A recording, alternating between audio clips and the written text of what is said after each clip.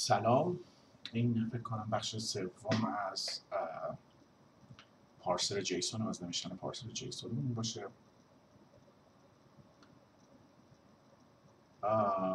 تو در بخش قبل فکر کنم ساختار پارسر رو در آوردیم و الان سری جیسون تستی هم داریم که داریم پارسش میکنیم و امروز در واقع توی این بخش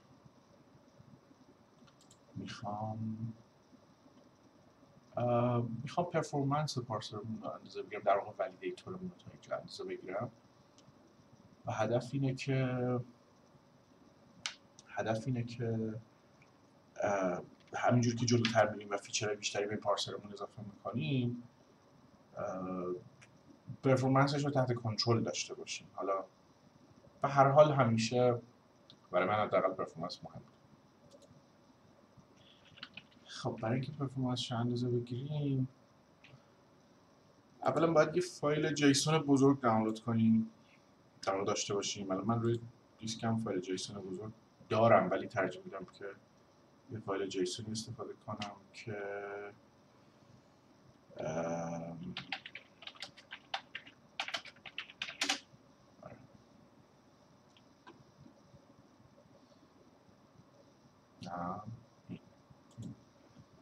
این ظاهراً یه اطلاعاتی در مورد شهر سان فرانسیسکو. حالا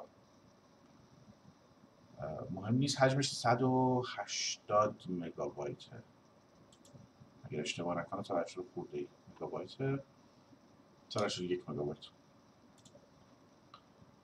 و اینو من چند روز پیش هم دانلودش کرده بودم. حالا فقط اینو دارم دوباره میگیرم که توی در واقع استریم بمونه. به هر حال دانلود کردن این یه مقداری طول میکشه، مثلا لود میشه. حالا من متاسفانه کانکشنم درگیر کارهای دیگه است.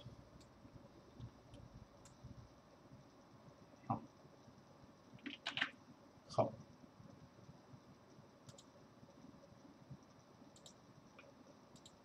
بذار اینو من بفرمایش کنم.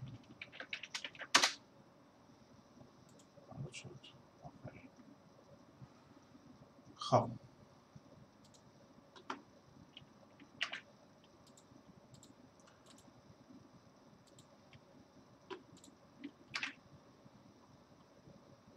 من بذارم اونجا اسمشم رینیم میکنم به huge.json فقط برای که مطمئن بشیم تا تهش اومده. طبیعتا فایل جیسون با هم فرق میکنن و کاراکتریستیک های مختلف دارن و طبیعتا سرعت پارس کردنشون با هم فرق میکنن. فایلایی که عدد خیلی داشته باشن، عدد اشاری خیلی داشته باشن، مثلا باتلنکشون خواهد بود. استرینگا، اونایی که استرینگ خیلی داشته باشن، ساختارشون پیچیده باشه، خیلی دیپ باشه هایرارکیشون، به هر حال فایل‌ها با هم فرق میکنن و اگر واقعا سرعت برای مهمه که اینجا کانسرن اصلی ما نیست، این یه میکس خوبی از عدد و استرینگ داره همونجور که میبینید، ولی هایرارکیش من احساس میکنم خیلی دیپ نیست که خب برام نیست، 4-5 لول داره میره پایین. به هر حال اگر واقعا پرفورمنس برامون مهمه باید دیتامون رو بشناسیم، باید بدونیم که چه اتفاقایی بیشتر تو دیتامون میفته، فرکانس عدد چجوریه، استرینگ چجوریه، اطلاعات استاتستیکال داشته باشیم در مورد جیسون هایی که خودمون میخوایم پارس کنیم و اون فرضا رو توی پارسرمون امبد کنیم. یه پارسر جنرال پرپس قاعدتا نمیتونه به اندازه پارسر خاصی که برای منظور خاص، برای سری فایل خاص نوشته شده خوب باشه. حتی اگر پارسر اون خاص منظورم بازم استاندارد کانفورمینگ باشه که میتونه کاملا نباشه، باز تیون شده و تارگت شده به یه سمت خاص است. به خاطر همین اگر واقعا پرفورمنس برامون مهمه همیشه باید دیتامون رو بشناسیم. ولی اینجا خب کانسرن اصلی ما نیست. من یه پارسر تقریبا جنرال پرپس میخوام. دلیلی هم که حالا ساختارش این شکلیه، در مورد ساختارش طبیعتا بیشتر توضیح میدم و معلوم میشه که منظورم از این تمپلیتی که این بالا نوشتم و کامنتش کردم چیه. حتی حدسش سخت نیست ولی خب میخوایم تایمینگ انجام بدیم. کرونا یه سری فانکشن میخوایم مثلا نه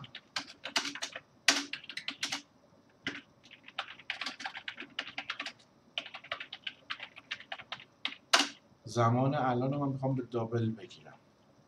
return کن duration cast duration دابل. تایپ دیوریشن دابل میسازم. اینو اگر من میخوام این به من دیوریشن رو به ثانیه به صورت دابل ذخیره میکنه.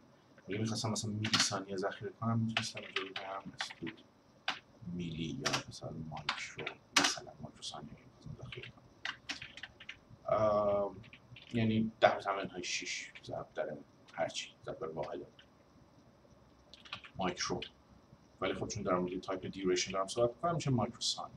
ولی خب من خود ثانیه رو و میگم به صورت دابل میخوام ذخیره کنم. حالا چی رو دیوریشن کست کن؟ یه چیزی رو و اینا آخرش کانتش رو برگردم. یه چیزی رو دیوریشن کست کن و کانتش رو برگردم. چی رو دیوریشن کست کن؟ توی استود کرونو یه کلاکی داریم به اسم استدی کلاک. استدی کلاک یه فانکشن استاتیک داره به اسم ناو که به صورت دیوریشن یه دیوریشن دیگه ای برمیگرده. دیوریشنی که یعنی تایم فعلی رو به صورت دیوریشن برمیگردونه. منتها دیوریشنی که احتمالاً دابل نیست. دیوریشن مثلا اینتجر تعداد تیکا رو برمیگردونه از یه واحدی یا تعداد نانوثانیه ها رو مثلا برمیگردونه. این پیاده سازی کنم اینجوری. یه تایم پوینت حالا یه تایپ خاصی. تایم سینس ایپاک میشه اون چیزی که ما میخوایم.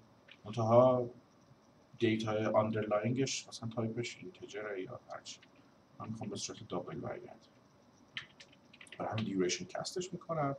باز از اون دیوریشن کسته وقتی میخوام دیتای خامش رو بگیرم یعنی دابلش رو بگیرم تایم پوینت و این چیزا نگیرم دات کانتش رو برمیگردم.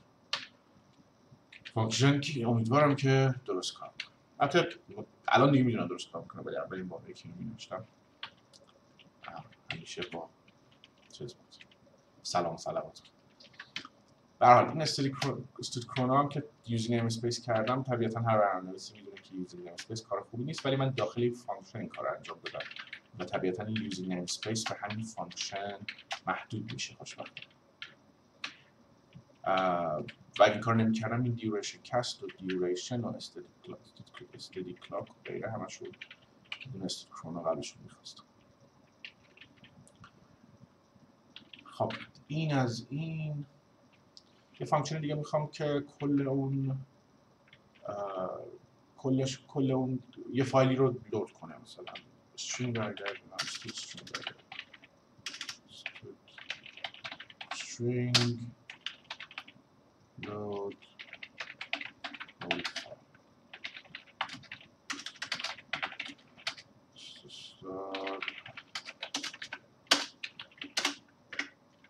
طبیعتا اگه کد پروداکشن می‌خواستیم بنویسیم خب این کارا رو نمی‌کردیم ولی مثلا پس من همینجوری پاس نمی‌دادم حتما یه پهله یونیکود پاس می‌دادم و الی آخر ولی به هر حال این فعلا جواب کار ما رو میده.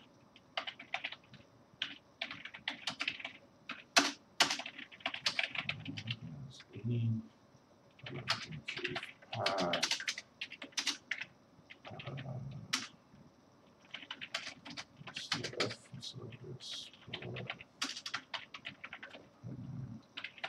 path of B if f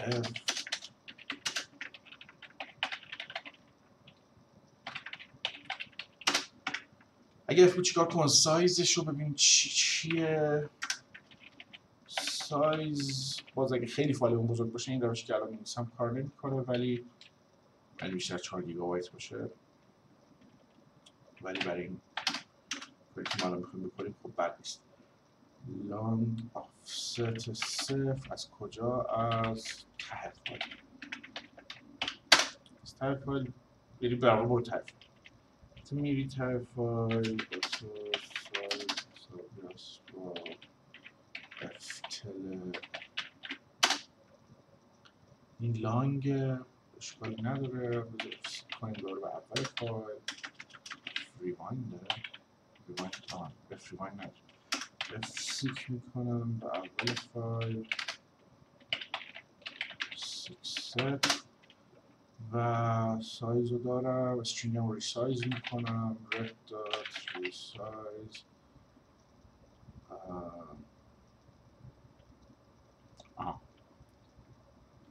طبیعتا لزوما این افیشنت ترین کاری که میشه کرد نیست، ولی بدی هم نیست برای این کد. مثلا فرید red dot data کنم red dot data کانست بی خودی آدرس این کار رو آدرس رت 0 element size 1 element count همون سایز غالبا من طبیعتا مقدار برگشتیش چک کنم ببینم همه فایل خوندم یا نه، ولی خوب فعلا مشکل نیست.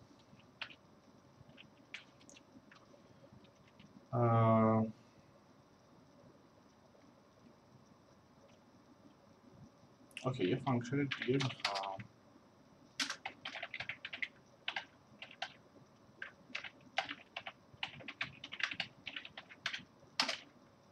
که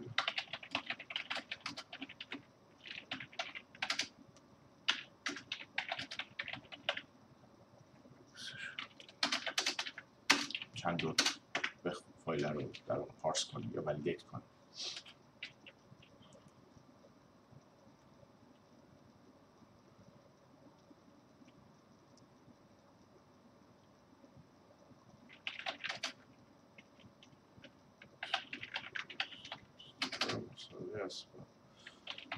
load whole file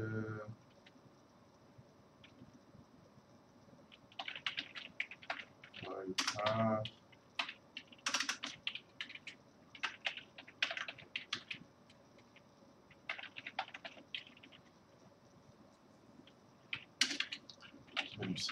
print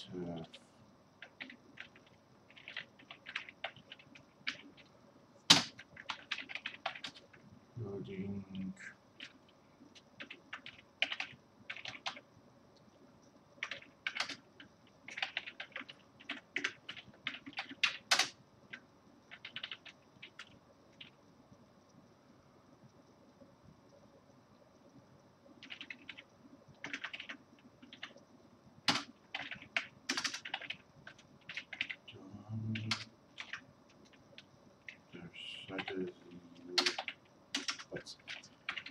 سایزش رو بنویسیم.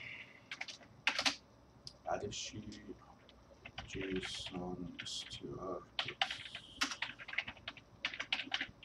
فعلا این بنچمارک هم فعلا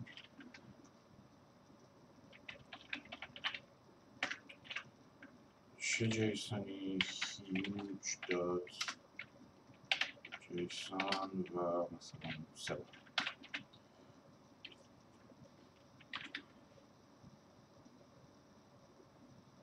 کردن لود 3 بار انجام نمیشه. چیه؟ ها گفتم فانکشن رو خب فانکشن دیگه بلدم بنویسم. معلوم که بنویسم کانتش فانکشن به صورت چیز نوشته بودم پراپرتی تقصیر سی شارپ.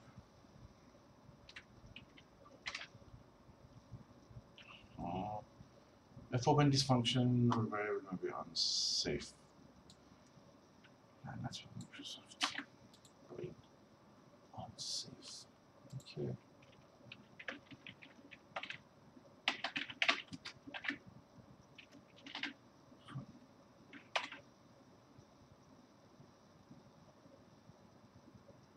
خب حجمش 18 97 78 220.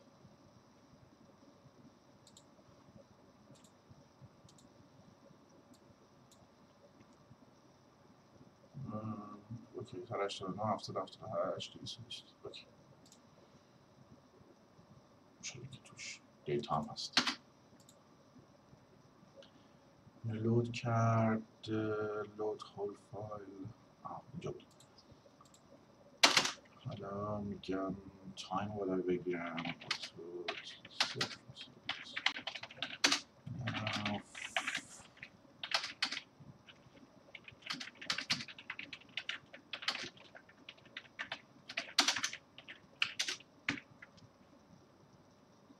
تو این چی کار میخوام بکنم؟ میخوام دقیقا این کار بکنم.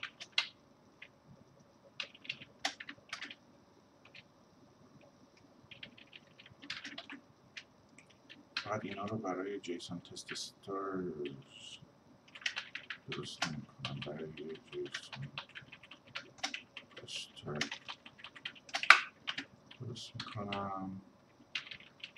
succeed validate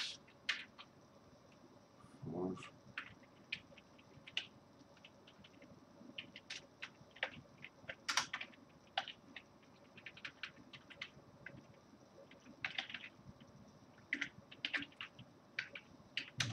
break هم میکنم که دقیق کار نزد بود وقتی که فیل میشه. اینجا میگم که یکی مساوی است با تعدادی لوپ میزنیم، ولیدیت میکنیم و زمان چند سال.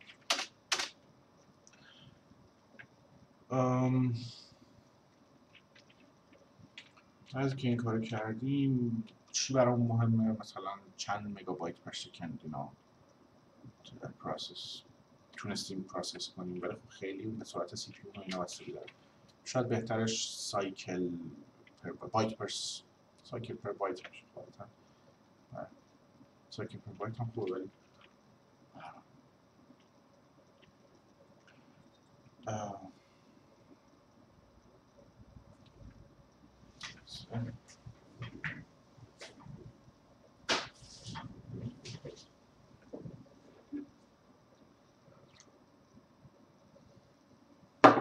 خب فعلا مگابایت پر سکند ما در بیاریم. میگم که دابل مگابایت پر سکند، طبیعتا مگابایت نیست. خب چند مگابایت بوده؟ چند ثانیه طول کشیده؟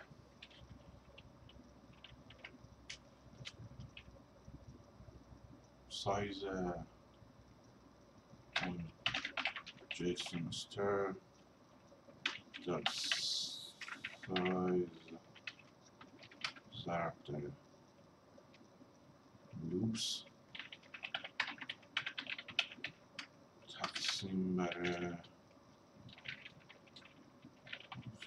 76. این میشه مگابایتمون.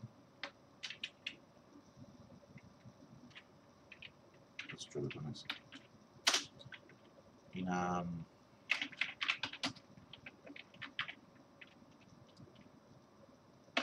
پر سکند هست مگابایت بر ثانیه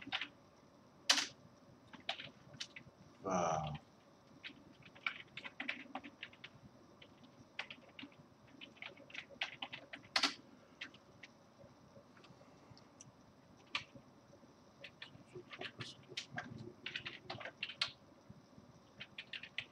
performance validated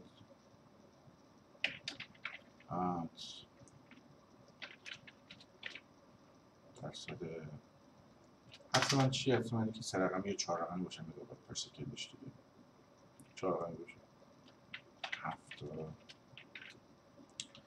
2 تا سایزشو که میدونیم، لوپ کانت اونم بنویسیم. بعد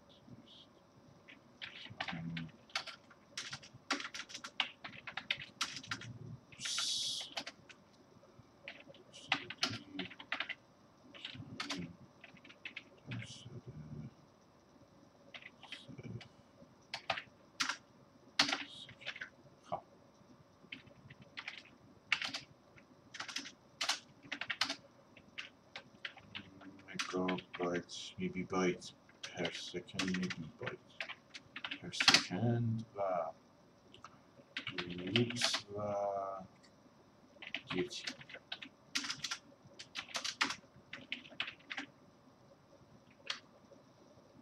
فعلا تا این بیلد دیباگ حواسم نبود. حالا باید بشه اگه 5 مگابایت پر سکند باشه شانس داره. دیگه 5 مگابایت پر سکند باشه تا صبح طول میکشه. یه لوپ ببینم چجوری کار میکنه. 32 بیتی هم هست. 32 بیتی اصلا مهم نیست.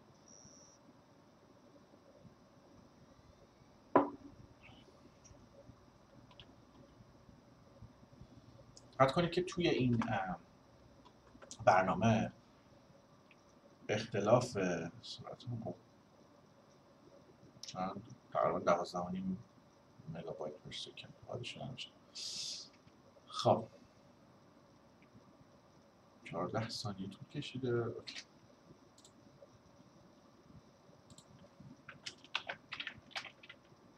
پر سکند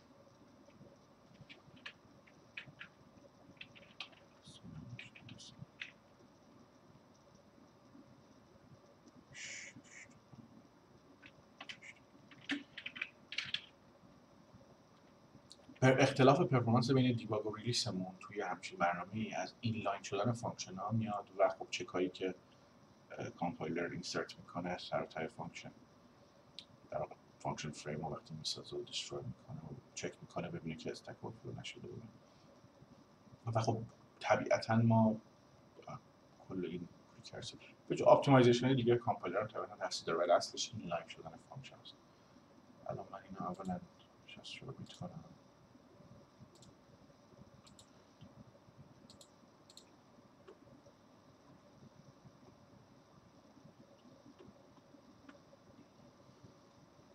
خب بزنیم دیگه شاشه سرعتش خیلی نباید فرقی بکنه احتمالاً رجیستر باند 20 بر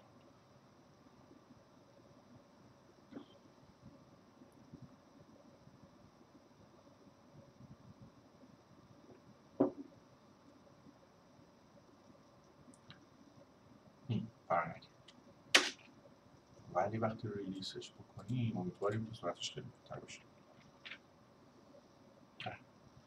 645 مگابایت پر سکند که البته یه بار چون لوپ رو داریم خیلی شاید تاثیری نداشته باشه. 50 یعنی زمان ممکن قابل اعتماد نباشه.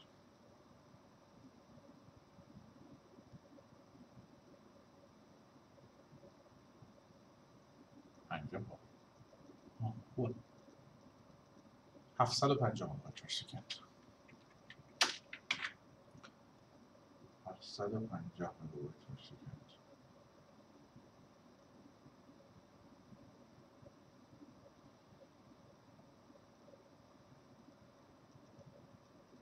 دارم 750 مگابایت پر سکند همونطور که می‌بینی عدد خیلی قابل احترامه.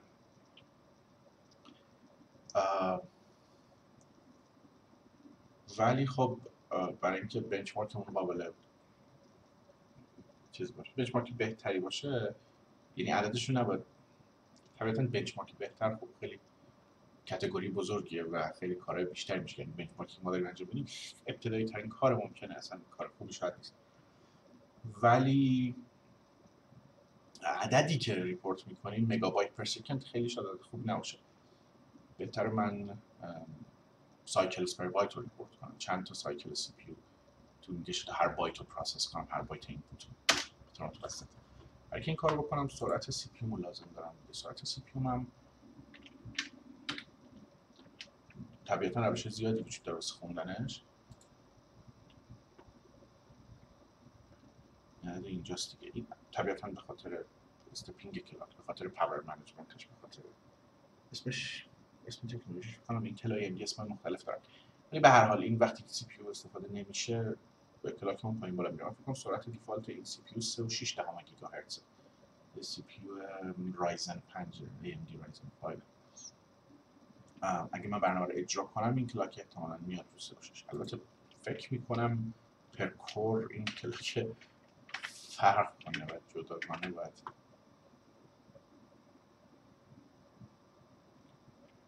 خب من برنامه رو به یک کور هم بایند نکردم، این داره جابجا میشه به کورهای مختلف.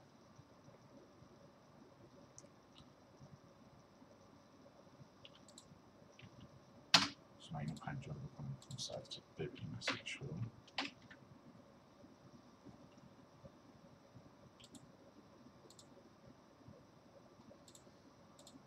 خب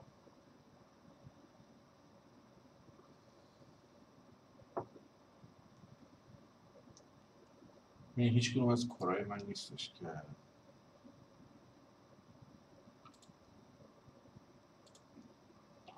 این اپلیکیشن من داره 12% که یه کور سی پی یو از 8 یه دونه از 8 تا کور باشه رو داره مصرف میکنه کامل، ولی هیچ کدوم از کورهای من نیست که سچوریت شده باشه. یعنی اینکه این برنامه پروسس من هی داره جابجا میشه، میفته روی این کور، میفته روی این کور، سینگل تردد تردش هی داره جابجا میشه کورهای مختلف.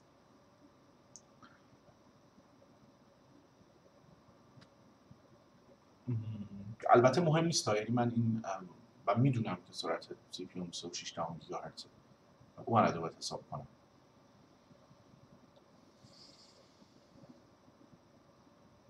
بذارید یه ذره بذارید اول بایندش کنیم، همینجوری امتحان می‌خوایم بکنیم. اول بذارید من پروسس رو بایند کنم به یه سی پی یو ببینم چی میشه. خب برای این کار من احتیاج به API ویندوز دارم. اسم فانکشنی که باید کار کنم هست set thread affinity mask یا همچین چیزی.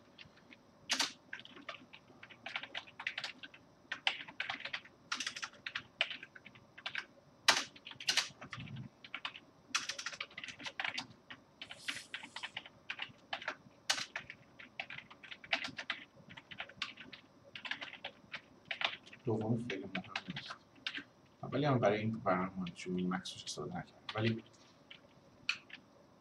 یه عالمه دیفاین دیگه هم وجود داره که درست بتونی ویندوز رو بکشیم تو، وگرنه زندگیمون خراب می‌کنه. فانکشن‌های ویندوزی من مهم نیست.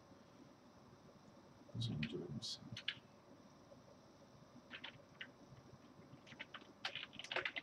set thread affinity mask thread. اگه بزنیم اورینال بدم همین شده، فعلی رو حساب میکنه، فکر کنم باید بکنم.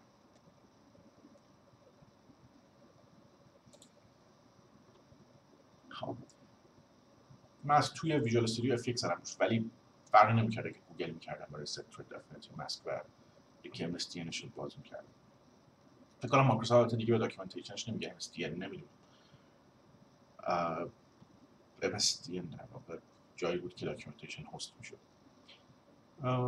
One of the threads must be thread setting function فلان must have the فلان اصلا نمیتونه باشه. باید get correct thread این چیزی حتما داره. Many mask of a thread and the system more 64 processors. این که مشکل ما نیست.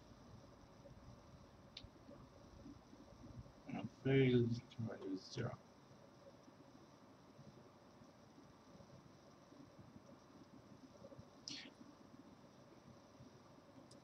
اون چیزی که من به این پاس میدم یه بیت ماسکه. فرض کنید 8 تا سی پی یو دارم مثلا 8 بیت پایینش هر بیتش میگه که این ترد اجازه داره رو کدوم سی پی یو اجرا بشه، هر بیتی که یک باشه. من میخوام چون روی کور اجرا بشه بیت پایینش رو یک میکنم و تمام. فقط اچ ترد و get process affinity mask. process affinity mask هم داریم، ترد لازم نیست استفاده کنم.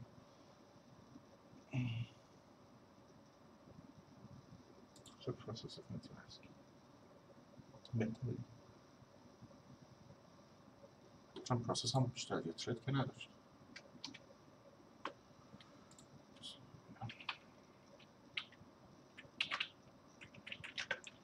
نمی‌دونم پروسس affinity mask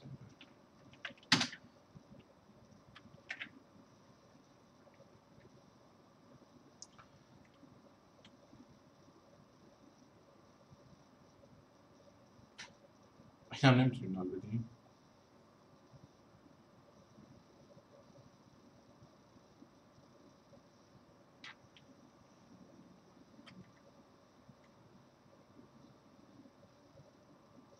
Not console position asking DLL. آها اسیستم مارس هم که اوکیه. ریکوایرمنتش داره لایبرری خاصی نمیخواد.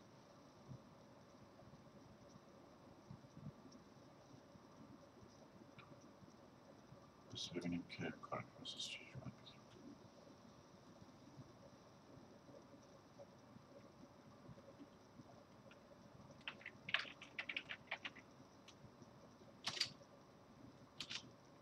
get current process پارامترش هم نداره ایشون دیگه. get current process اوکی. set process unity mask get current process و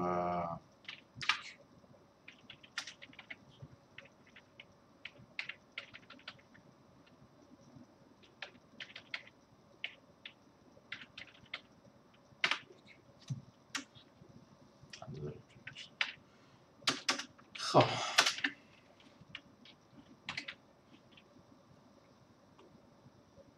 من این کارو بکنم و برم تو تسک منیجر. ببینید تسک منیجر چسبید سی پی یو یکمون چسبید به سقف و پروسسمون فقط اجازه داره که روی همین سی پی یو ران شه. از یه جهتی ممکنه پرفورمنسش حتی بهترم بشه، ولی خب ویندوز هم که اونقدر شعور نداره که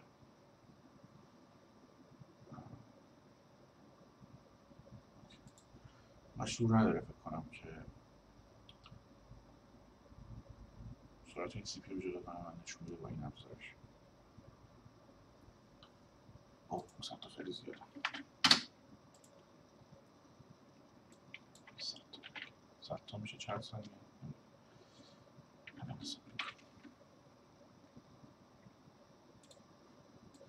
دقت کنید که خود این باز کردن تسک منیجر باز به خاطر اینکه ویندوز خیلی افیشنت خود باز کردن تسک منیجر به پرفورمنس این اثر میذاره، ولی به هر حال این اتفاقی که همه جا ممکنه بیفته.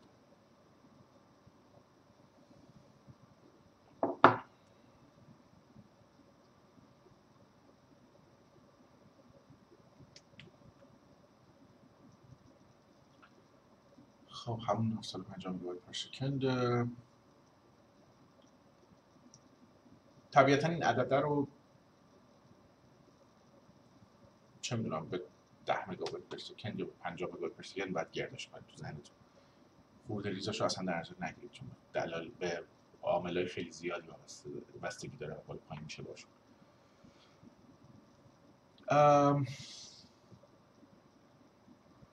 بذارین یک کار دیگه هم بکنیم. حالا که وارد API ویندوز شدیم بذارین سرعت پروسسور رو هم از ویندوز بگیریم. سرعت پروسسور رو از ویندوز بخوایم بگیریم. اینو من یه فانکشن کنم حالا که یک خودم به ویندوز وابسته میکنیم. کد ویندوز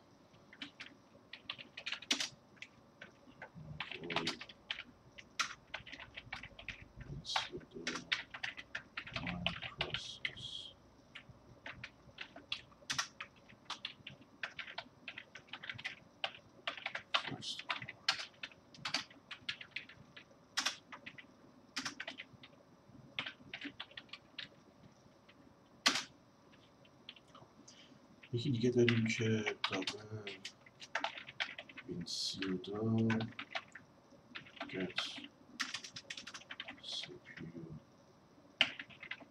speed megabytes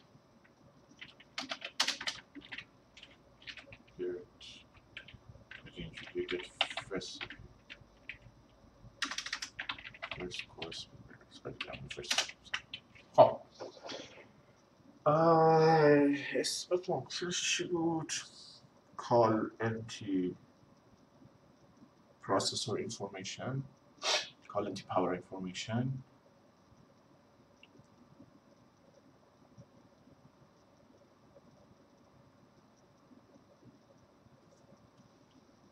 بذار ببینیم چی.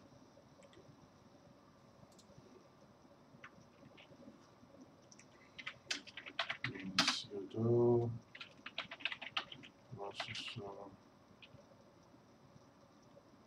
speed current speed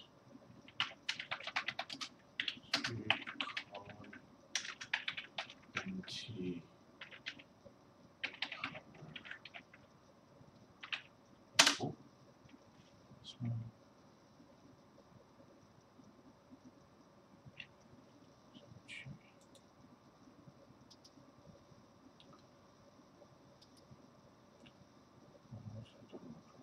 که بیشتر کنم غیر پروگرامری باشه.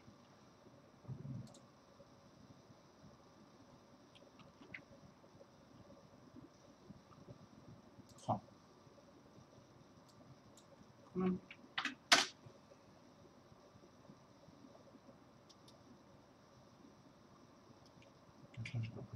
نه این نیست. نه WMI هم نمیخوام. این مال WMI و توصیه میکنم اگه صلوات عقلتون رو دوست دارین ازش دور بمونید. سراغ WMI نرید.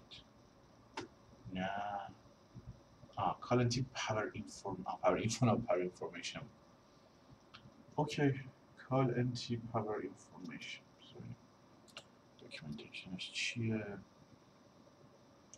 current power information کدوم هدره؟ پاور بیس و یه لایبرری هم پاور بیس اچ و پاور پروف لیب.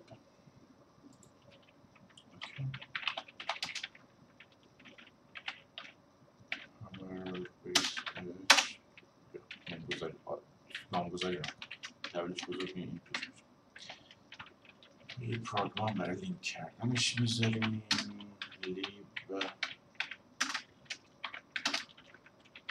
پاور پروف نمیخواد فانکشنال کال انتی پاور اینفورمیشن دستشون نکنه. داکیومنتیشنش میگه که فکر کنم اگر این بودم باسی لسسی تایم فانکشن رو باید بخوری خب processor information پارامتراش input buffer length output buffer length output buffer input که قاعدتا نداره خب نال باید باشه دیگه اوکی output buffer processor power inform هم چه structure میده system info چی؟ for each processor بذاری هر پروسسور یه دونه از اینا میده پس باید که array و اندازه اینا بگیرن retrieve the number of processors get system info خودش بهمون هیچ اطلاعاتی برنمیگرده. من فکر کنم من که میدونم 64 تا پروسسور بیشتر ندارم فرض عجیبی نیست این و ضمن که این کلا فانکشن فکر نمی‌کنم بیشتر از 64 تا رو برگردونه اصلا چون برگردونه به هر حال ولی یه دونه پروسسور که داره اصلا لازم نیست اون یکی رو فراهم کنه. بذار راه درستش رو من بنویسم بعد ما هم صحبت کنیم. این چی این استراکچر اسمش چی پروسسور پاور اینفورمیشن خب پروسسور پاور اینفورمیشن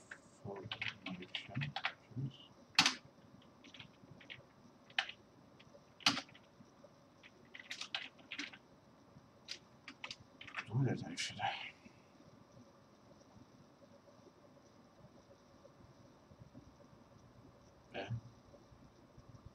بکنم از اون استراکچری که خودمون با تعریفش کنیم تو مهم نیست که وقتی اینجا هست خودمون تعریفش کنیم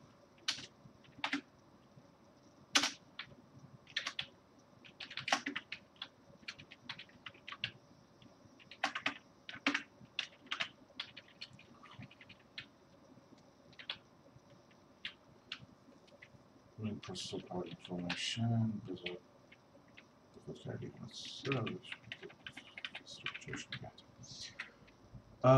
این نوع تعریف استراکت تو سیه. کیورد استراکت تو سیه تایپ جایی تعریف نمیکنه، برای همین باید تایپ رو استفاده کنیم. اسم تایپ هم باید بنویسیم. خب اینجا چی میخواستیم؟ اینپوت بافر و اینپوت بافر لنگ نال باشه، اینپوت رو صفر، اوتپوت بافر میشه پی پی آیز، این میشه و سایزش دیگه درسته، سایز پی پی آیز. و این قرار چی برگردونه؟ return value status success باید برگردونه. status success صفر بود. این از اون چیزایی که تو یه هدر یه گوری تعریف شده که معلومه کجاست. خب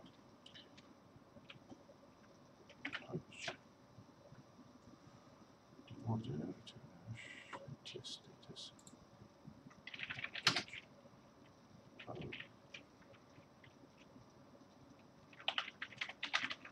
should be 0. خب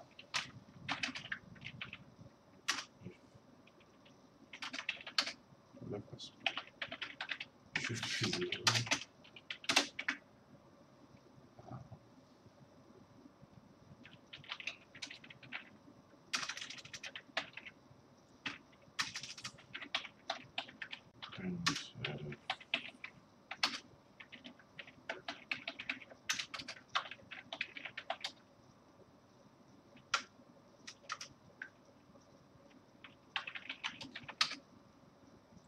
تو اسم فانکشنش توش کار داره.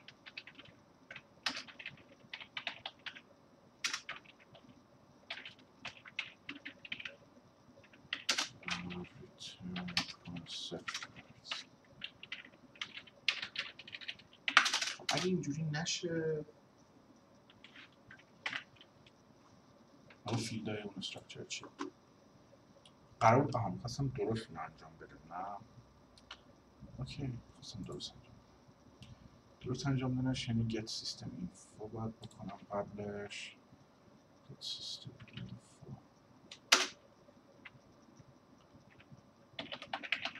get system info ساده بود. get system info آره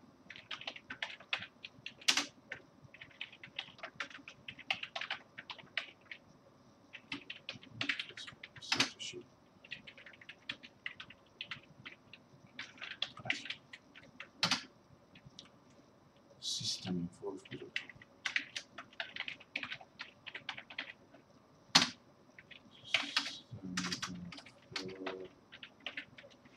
SI زیرو اوتش هم میکنیم، احتمالا اکثر فانکشن رو زیرو اوت کنیم. فکر کنم حتی فیل هم نمیده، فیل هم حتی حداقل با ترمینالی که فیل نمیتونه بچه. خب این یکی از فیلداش پروسسور کانت، number of processors.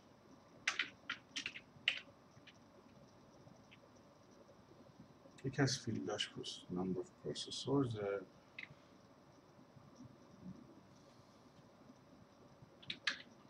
اینجا سپورت میکنم ازش DW number of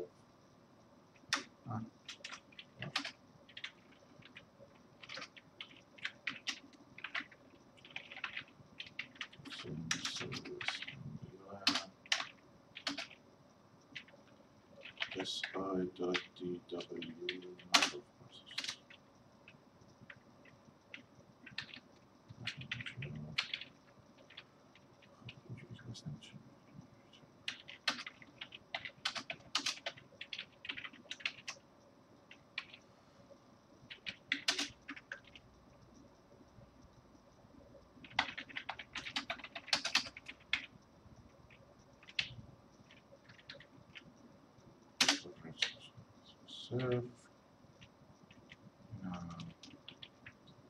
صفر get بشه convert و اینجا من get چیز قرار خب اینجا قبل از اینکه ریترن کنم پس اون PPIs رو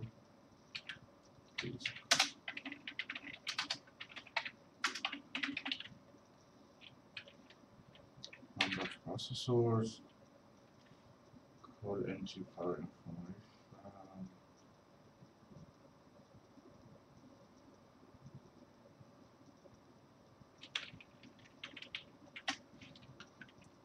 حدس من اینه که این هست اینجا لیست ها اضافه نیست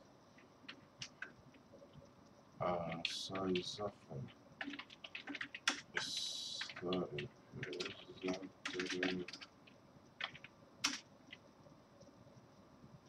چی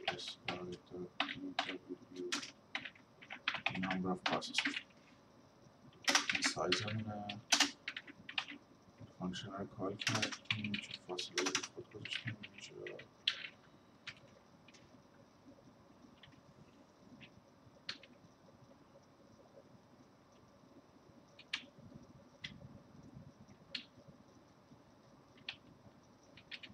اینجا میگم که PPIs 0 dot current megahertz max megahertz megahertz limit documentation دارم کدوم چیه system processor number maximum support clock for system processor megahertz متشکرم actual processor megahertz number is the maximum support current processor throttle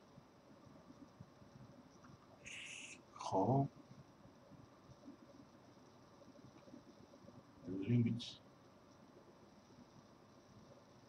زیمانی نداره من پرینت کنم چی میشه فعلا اینجا مکس megahertz رو برگردونم ولی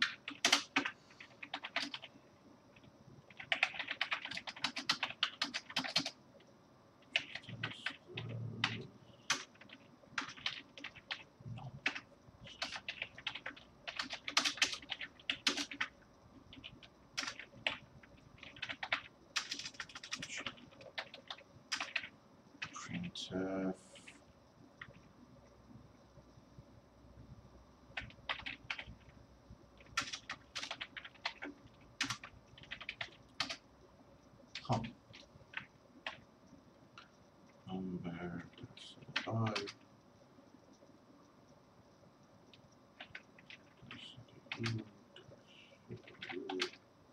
number نیست من درصد دیو فکر کنم همش آنساید درصد دیو چند تا پروت داشت دیو 2 4 6 تا هم بالا هست 2 4 5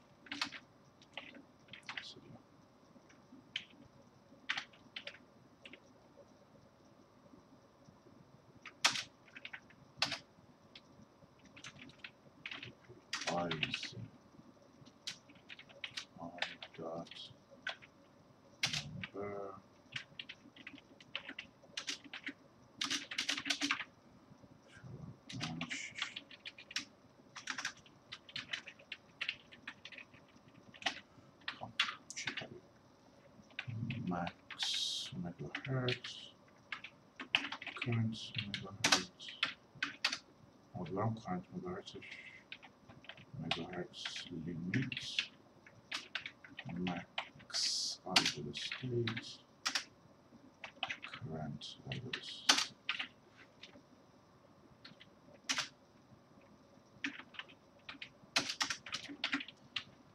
خب هر بار که من اینو کال کنم همین رو می‌نویسه خب خوبه این اول از همه اون win32 bind process to first call فراخوانی میکنم بعد همین اول که هنوز خیلی win32 این چه هست؟ هیچ get first megahertz اینو بهتره که توی بحبوحه بنچمارکینگ هم صدا کنم چون کم خراب میکنه ولی حداقل ببینیم اثر داره روی سرعت سی پی یا نه.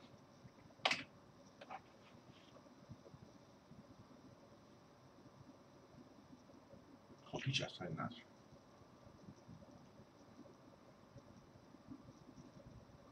سرعت سی پی یو این فعلا استیت رو جالب استیت یک اینجا داریم. کارنت آیدل سی پی یو یک سی پی یو صفرمون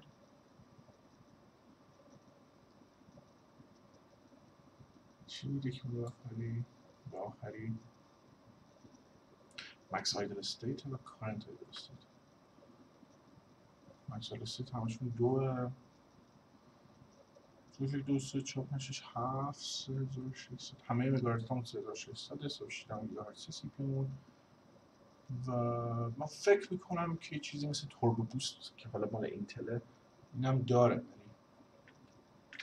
پس ببینیم این که چیزی نداشته های 36 مگاهرتز داشته. توی کار کردن که میافته ببینید همه سی پی یو دیگه آیدلن که البته اون تصادفی احتمالاً سی پی یو شما صفر هم فقط آیدل نیست چون کار دیگه خیلی با این سی پی یو شاید نمی‌کنم. خب کمکی به ما نکرد. هم از اون مکس مگاهرتزش استفاده می‌کنم.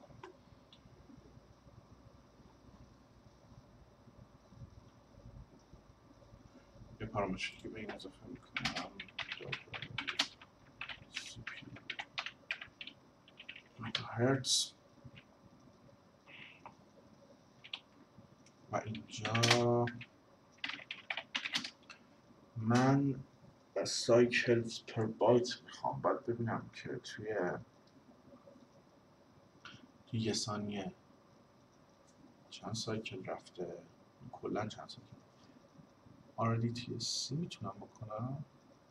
نه این در زمان RDTSC دیگه نمیتونم بکنم چون RDTSC واقعا تل سایکل ها رو میتونم بشمارم. شاید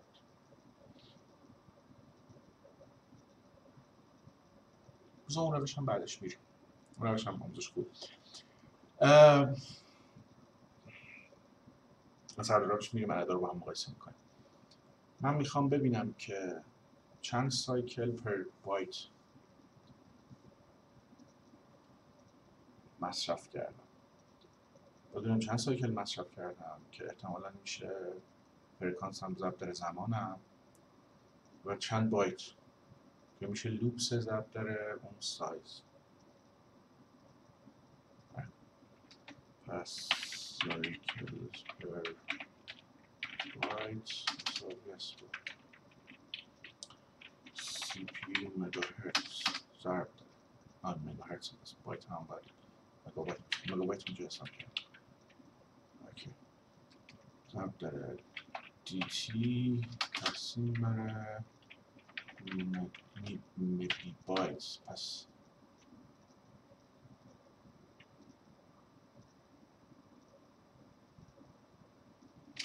ولی مگاهرتز سی پی یو من چیز نیست. مگاهرتز سی پی یو من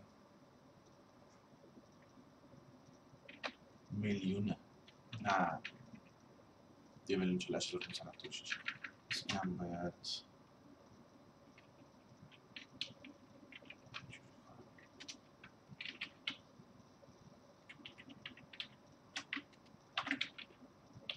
هر دوشون نیستم که دارم میکنم.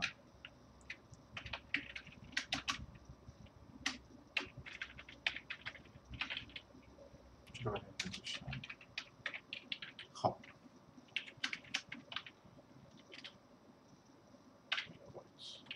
اسمشون نذارم بهتره چون این پر سکند اینجا اسمش اسم جمع نیست. خب بایت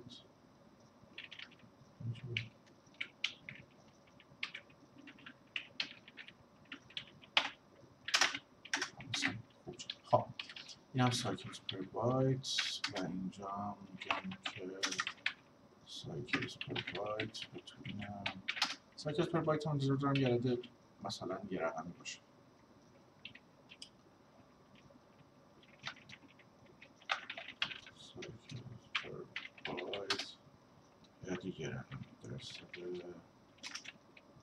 یه رقم قبل 2 رقم قبل 8 و 4.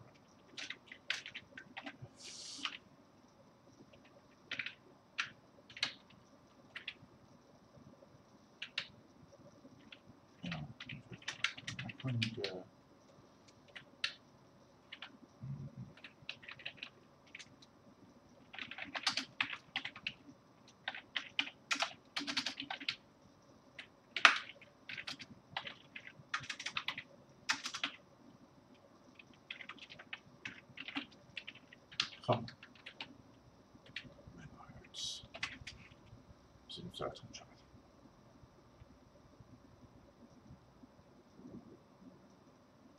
4.5 سایکل پر بایت. با احترام 4.5 سایکل پر بایت.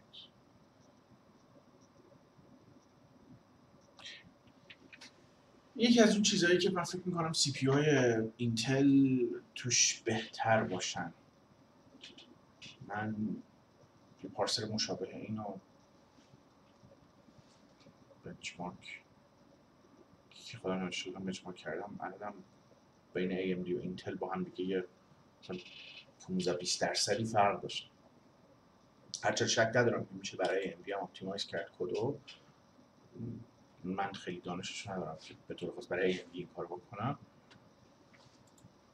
و البته دقت کنید که این کدو ما هیچ کاری برای اپتیمایزیشنش انجام ندادیم. پارسر بد نوشتن خیلی راحته. این کدو من میتونستم با فانکشن ویرچوال بنویسم و کار بد توش بکنم و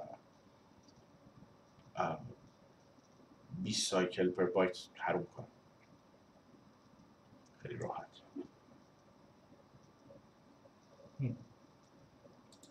طول استریمون چقدر شده؟ داریم چرا 1 ساعت. یه ذره وقت داریم. خب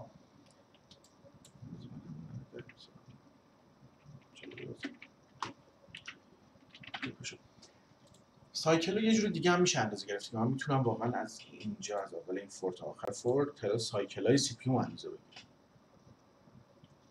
که چند سیکل گذشته و این کار رو با اینترنسیکی به اسم RDTSC میتونم انجام بدم.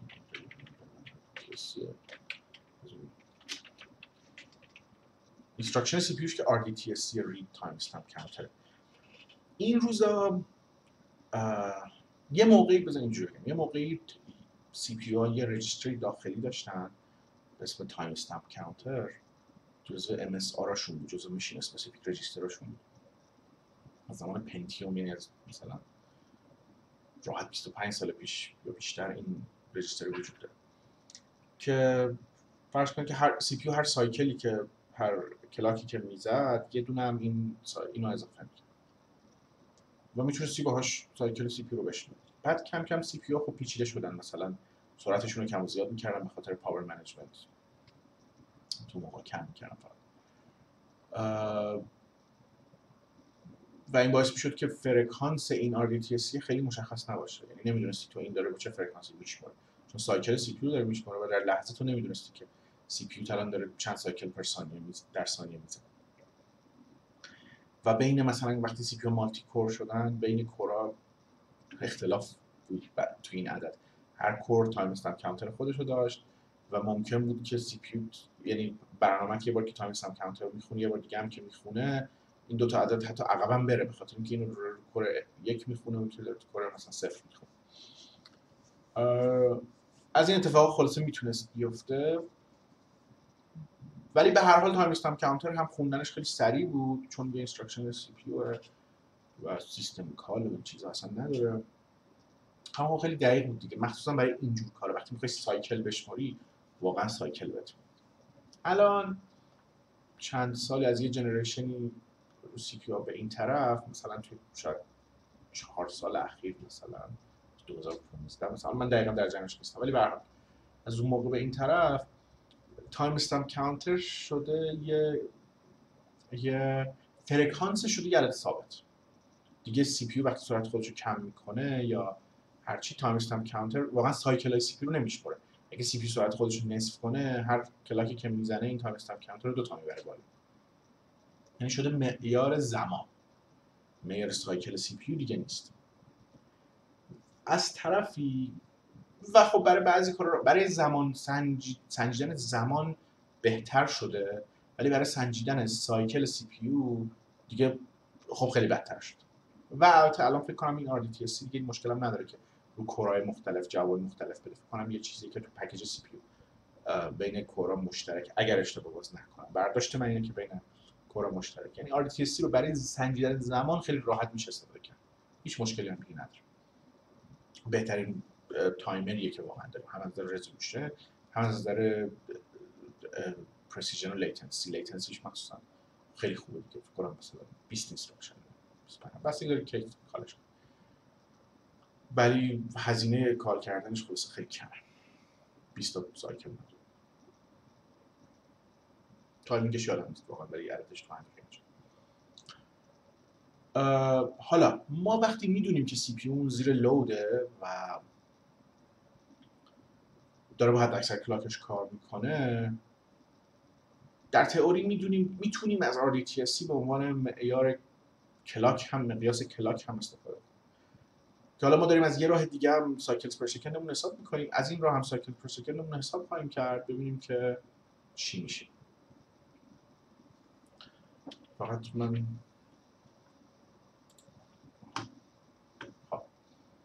generate the RDTSC instruction، یه دونه مقدار 64 بیتی به اون برمیگردونه، این سایند نه یه دونه unsigned 64 بیتی برمیگردونه. یه معادلی هم داره RDTSCP که اون سه تا فرق با RDTSC داره. یکی این که روی کمی سی پی های جدیدتر اویلیبله، هرچند باز این دور امروز تقریبا میتونید فرض کنید رو همه سی پی ها اویلیبل هست، سی پی های اینتل و ام بی چند سالی که اویلیبله سی پی ها، ولی خب مثل این اینستراکشن نیست که مثلا 25 سال وجود داره. RDTSCP این فرق اولش بود. فرق دومش اینه که یه کمی کندتره.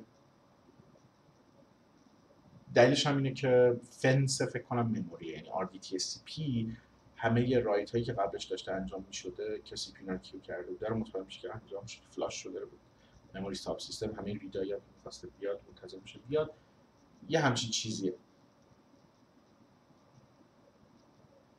همه رایت ها مطمئن میشه انجام بشه، ریدای بعدش ایشوش کدوم ریدای بعدش هیچ کدوم ایشو نمی‌کنه.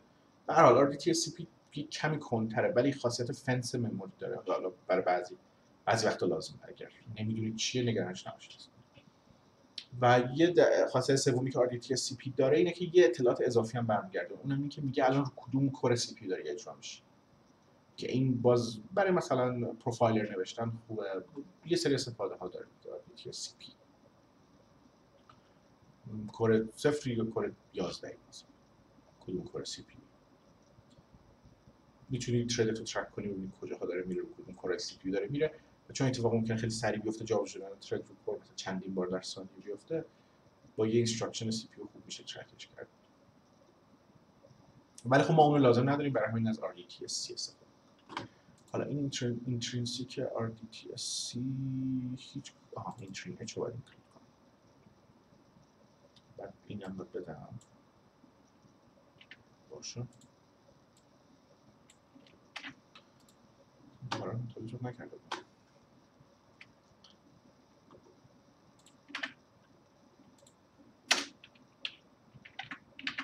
خب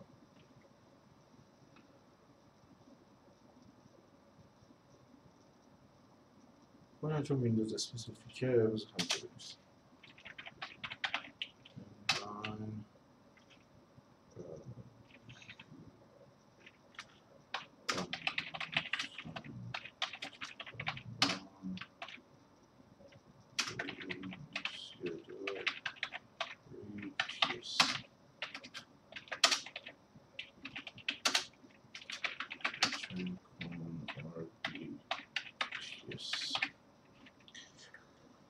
خب اینو من کجا لازم داشتم؟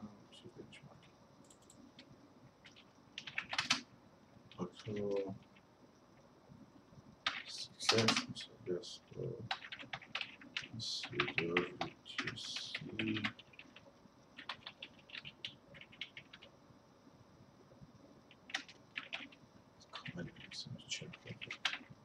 time stamp counter و اینجا dc مساوی است با consider time stamp counter. دلیل اینکه اینو من داخل تایم هم نوشتم اینکه هزینه این کمتره. من دو جور دارم تایم رو اندازه میگیرم دیگه و هر کدوم داخل اون یکی نوشتم رو اون یکی اثر میذاشتم. اینو من داخل نوشتم چون حدسم اینه که تمام مطمئنم که هزینه فراخوانی خیلی کمتر از هزینه اون رو همین که همون سایکل شمردن رو تایم عادی خیلی کمتر از هم میذارم. یه دونه تفریق اضافه دارم میکنم، میتونستم تفریق رو بذارم بعدش. بله این هم دابل سایکلز پر بایت 2 مساوی است با چند سایکل واقعا گذشته DSC دابل DSC تقسیم بر بگم پرانتز چی چون من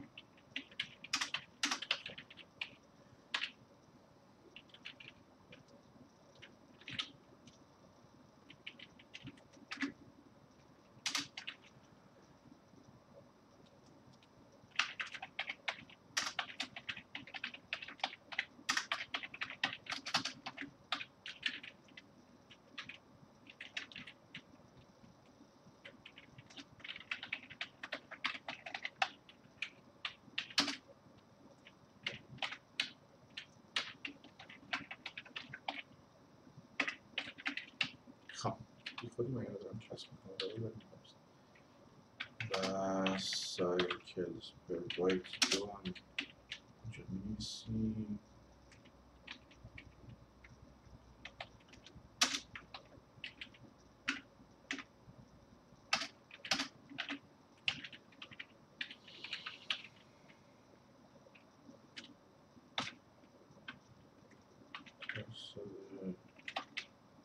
اینا بیشتر کار میکنم بیشتر بنویسم.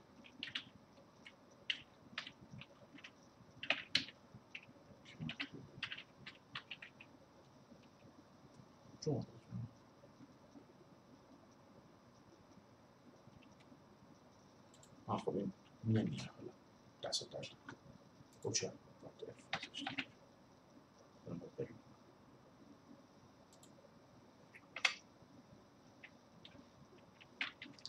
خب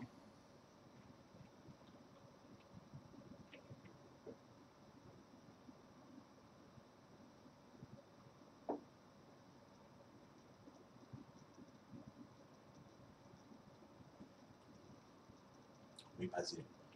پس این به دو روش که من دارم حساب میکنم همچین دارن خوب جواب میدن. پرفورمنس هم که همچنان 750 مگابایت پر سکنده.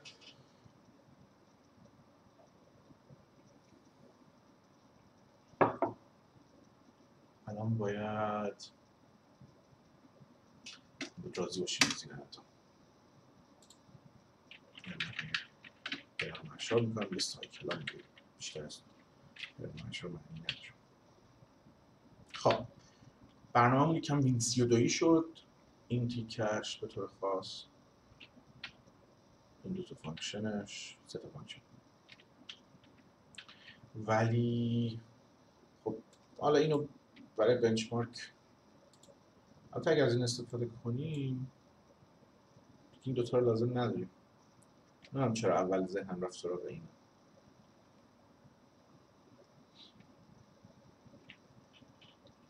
البته ممکنه ما کلا داریم اشتباه میشکنیم تو سایکلمون، سایکل پر بایتمون. یعنی اگه سی پی یو من سرعتش مثلا بشه 4 تا 4 گیگاهرتز مثلا بوست کنه سرعتشو و من نفهمم هیچ از این فانکشن رو من نگن اینو و RDTSC منم همچنان بر اساس 3.6 مگاهرتز کار کنه که نمیدونم چه جوری، ولی به هر حال یه جوری بر اساس اون کار کنه،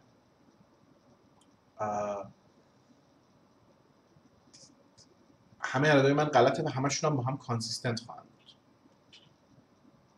ولی دیگه من بلد نیستم چه جوری کلاک سی پی یو رو در لحظه در بیارم. طبعا حتما راه داره ولی من بلد نیستم. برای اطمینان من میتونم یه نرم افزار بهتری به اسم CPUZ استفاده کنم. CPUZ فکر کنم کلاک لحظه‌ای مون نشون میده، ولی اینکه برای همه کوراس یا نه، من الان میدونم که اون توربو بوست یا هر چی که هست درش جدید دادیم، اون مثلا همه کورا رو با هم نمیتونه اصلا بوست کنه، هر کور جداگانه بوست میشه.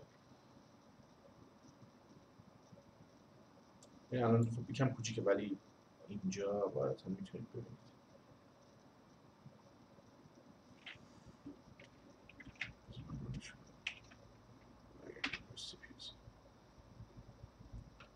ببینید الان رفت 3817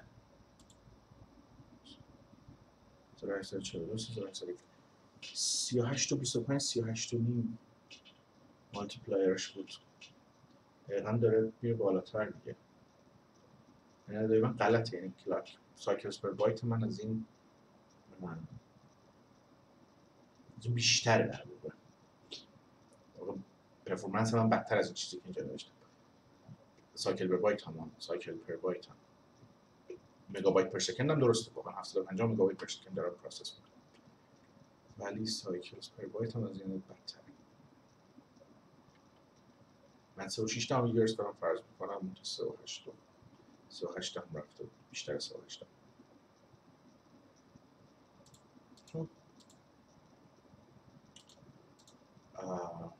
نمیدونم اینو چجوری رانتایم اندازه بگیرم.